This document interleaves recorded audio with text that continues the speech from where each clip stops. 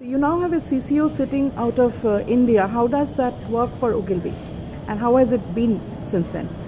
It works just fine because in Piyush Pandey we have somebody who is so inspiring. He doesn't have to be in New York or Chicago or Buenos Aires for people to feel his presence. He is incredibly accessible, so if you text, email, or call Piyush, better call him. He's always willing to help and give his advice, which is incredibly helpful to many of us.